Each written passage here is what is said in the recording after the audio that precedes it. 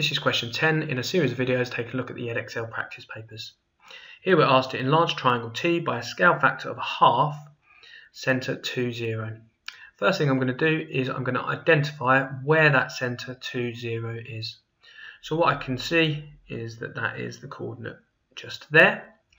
And what I'm going to do with this coordinate is I'm going to measure the distance to each of the 3 corner points on my triangle.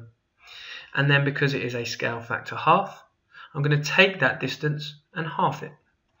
So if I take this corner point at the bottom just there, the distance that that point is from the centre, at the moment it's 2 to the right and 4 up to get from the centre to that point. So 2 right, 4 up. And what I'm going to do is I'm going to half that distance. So instead of going 2 right and 4 up, I'm going to go 1 right and 2 up. And that's going to give me my new bottom left corner on my new triangle. Then just carrying this on for the rest of the points, if I take that point up the top, I can see that that's 2 to the right and 8 up. So instead of 2 to the right, I'm going to go 1 to the right, and instead of going 8 up, I'm going to go 4 up. To give me that point there. And then the last one, 4 across, 4 up, so 2 across, 2 up.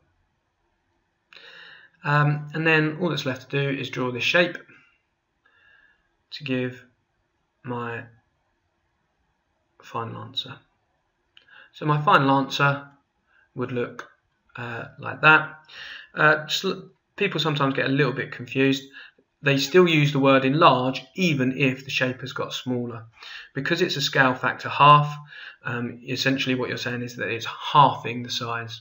And so what you can see is that this length at the bottom there is got the base has got a length of 1, but this base has got a length of 2. And if we were to measure this side, you can see that that length there is 2 and that length there is 4. So the new shape, despite it saying an enlargement, has actually halved in size, and that's because we've got a fractional scale factor.